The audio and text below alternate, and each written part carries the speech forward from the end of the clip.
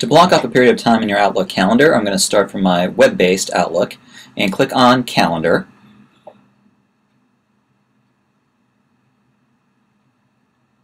Once in the Calendar section, I'm going to set up a new appointment.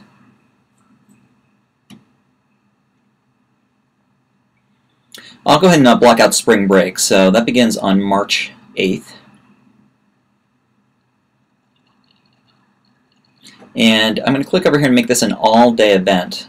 What that does is it blocks off the entire day. I don't have to post times. And I'll put an ending day of March 15th. That's a little bit long, but hey, I'm worth it. Make a note to myself. This is about spring break. Location is anywhere but here. And then I will save and close the appointment.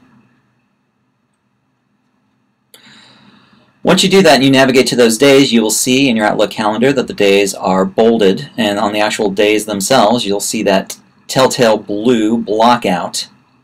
Now if you find that you want to change this, you can go ahead and click on the appointment on any one of the days.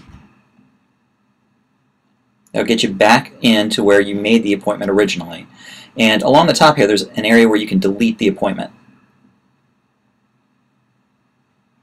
And there we go. No more appointment, no more blue, no more bolded dates. I'm free to be scheduled.